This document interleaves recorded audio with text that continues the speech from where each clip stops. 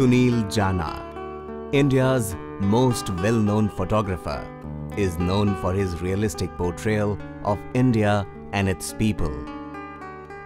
Born in 1918 in Assam, Sunil was gifted a box brownie camera by his grandmother, and he soon became addicted to photography.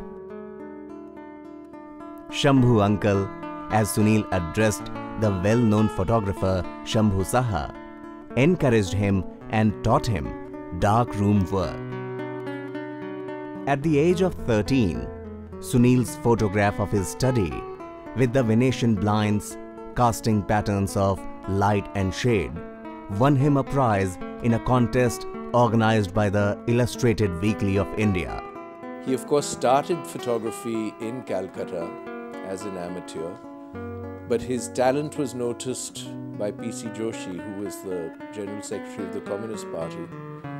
Janah himself, as a youngster, was a member of the Student Federation. Joshi persuaded him to give up his studies in English at Presidency College, and the first project he sent him out onto was to photograph the terrible famine which was raging in Midnapur, 1943. The realistic portrayal of the famine created a sensation and, in a way, sealed Sunil's destiny.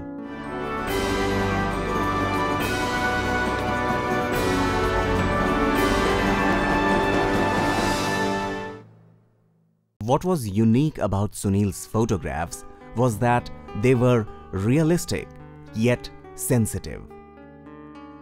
His photographs capturing human corpses lying around on the streets of famine-stricken regions and of a woman feeding her child, among others, were used as photo cards to spread awareness and raise relief funds.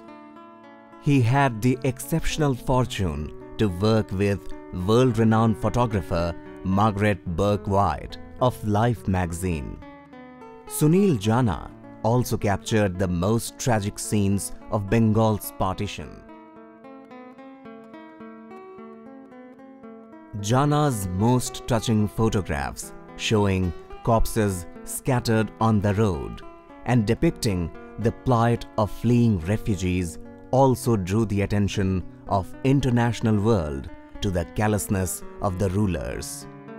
Janah was actually a political person. He was a political worker.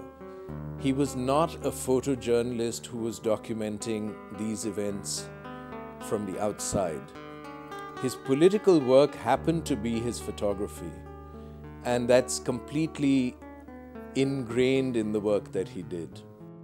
He also profusely covered the political and social activities of contemporary leaders like Mahatma Gandhi, Jawaharlal Nehru, Subhash Chandra Bose, and Muhammad Ali Jinnah.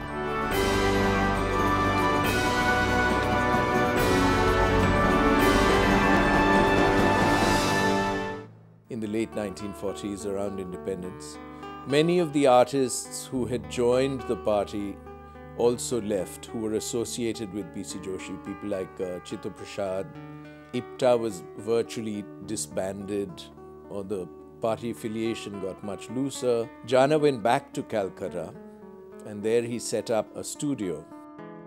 It was at this point that Sunil moved away from regular political coverage to capturing, as a freelance photographer, the momentous changes taking place in Indian history.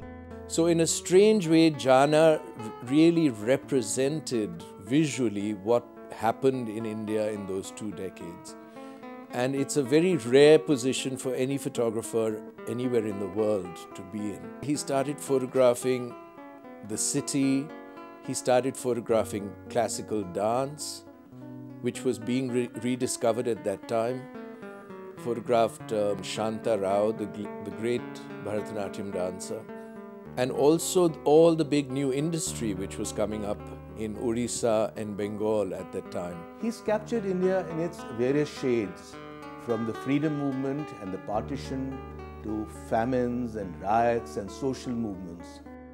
Sunil photographed people from various segments of the society, from peasants and poor people of rural India to urban industrial workers.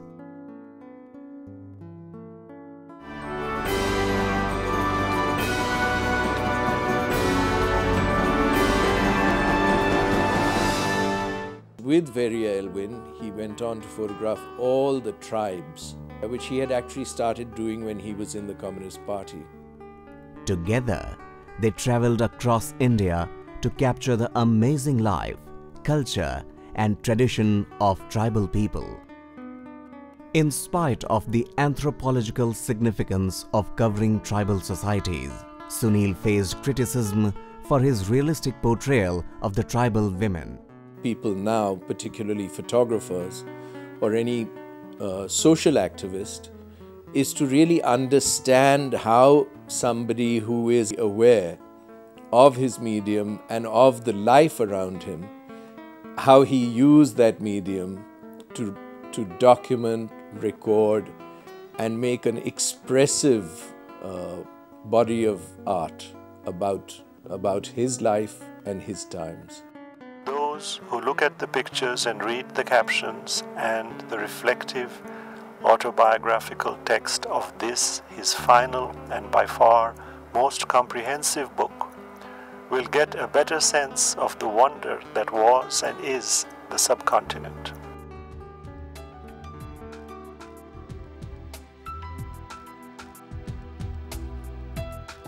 Oxford University Press published Sunil Janah's The Tribals of India in 1993.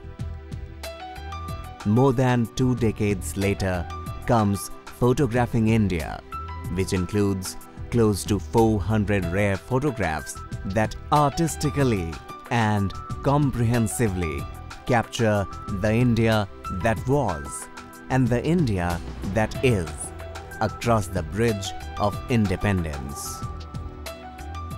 We are extremely proud of our association with Sunil Janah for over 2 decades and are pleased to support his effort towards the documentation of India's visual history.